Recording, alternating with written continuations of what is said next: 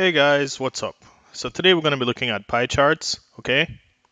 And it says a pie chart is a circular diagram, right? Similar to a pizza, which is another way of illustrating statistical information. The circle is divided into two sectors, similar to slices of pizza, of varying sector angles or areas. Each sector or area is directly proportional to the magnitude of information that it is representing. Cool? So if we look at this pie chart here, it's looking really nice. You have a big green section here. Let's say green may represent money in this case, right?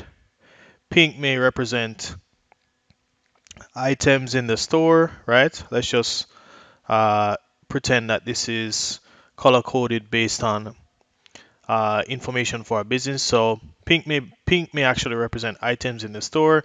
Green may represent cash on hand for a company. Yellow may represent bills, right? Red may represent your customers, and may represent your potential customers, right? Or whatever the case may be. So essentially, that's what a pie chart is. It's basically a chart where you have these varying degrees of sections in a 360-degree triangle, and you need to use this pie chart to explain what those parts mean in comparison to the others, right? All right, so the advantage of using a pie chart is the fact that it shows how a whole quantity is divided into parts and what size those parts are with respect to the whole, right? So, cool. So we're going to be looking at an example.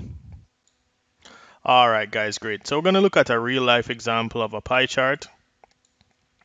And let's get right into it. Okay, guys? It says the table below shows the point standings at the end of sports day for 6 houses at Campion College. And the name of the houses are Gonzaga, Xavier, Regis, Loyola, Casca, and Bellarmine, right? And these are the point standings. Okay, clearly Regis is the winner. That's the house I was in. So awesome. And when you add up all the points, you should get a certain number of points. So it says here, calculate the total number of points for all the houses. So all you have to do is add these guys. And when you add these, you should actually get the total as 750, which is the total for all houses. And it says determine the sector angle that will represent the number of points from each house.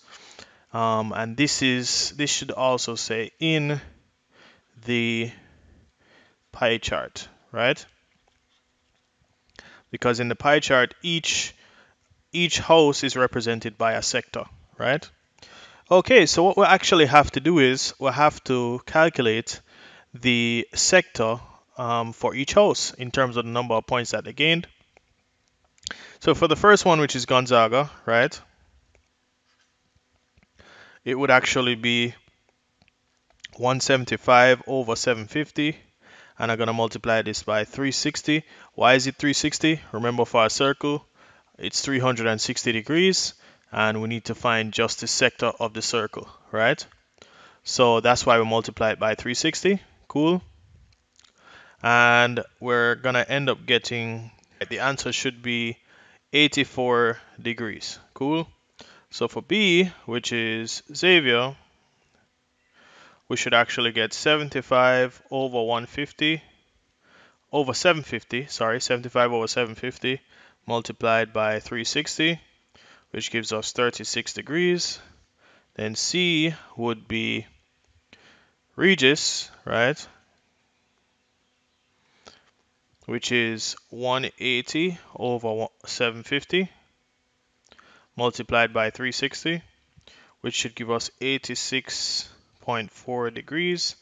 Then for D, it's actually for Loyola, which is equal to 140 over 750 multiplied by 360, which should be equal to 67.2 degrees. Then E is Cosca,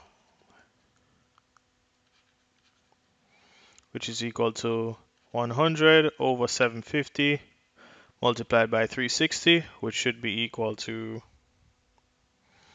48 degrees. And the last one, CDEF, is actually for Bellarmine, which is actually 80 over 750 multiplied by 360, right? All right, cool. So this would end up being, right, it would actually end up being 38.40 degrees. Cool.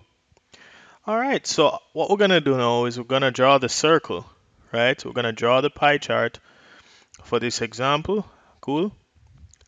And what we would actually do in the case where we actually had the circle, we would genuinely just use our protractor and we would just draw the angles based on the degrees that are given. So for the first one we're going to use is 84 degrees. So we know that's almost 90 degrees, but not 90 degrees, so it's about this in particular. Then the next one is 36 degrees, which should be about this amount, right? Then the next one is 86.4 degrees, and that should be about here, about 90 degrees, but not almost, right? Almost 90 degrees. And the next one is 67.2, which should be about this here.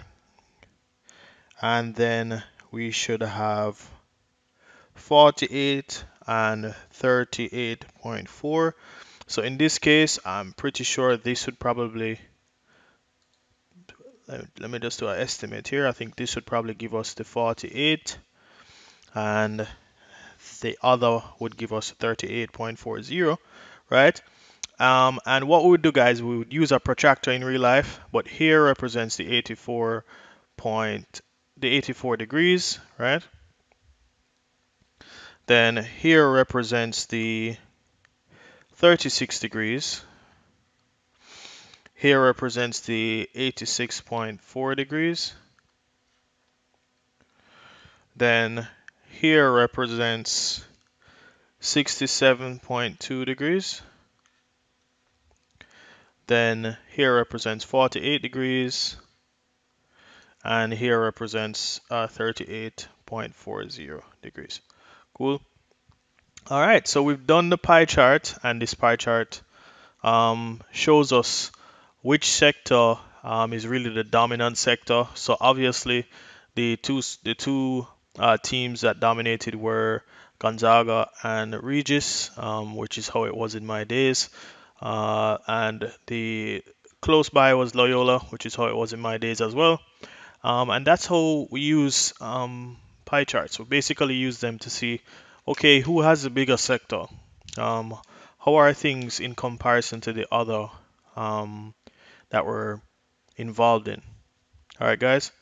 Okay, so cool. So we're gonna finish up here, and we're gonna move on to line graphs. Okay, guys. So I'll see you in the next lecture. All right. That's it, and I'll see you in the next lecture. And remember to do your best, and God will do the rest.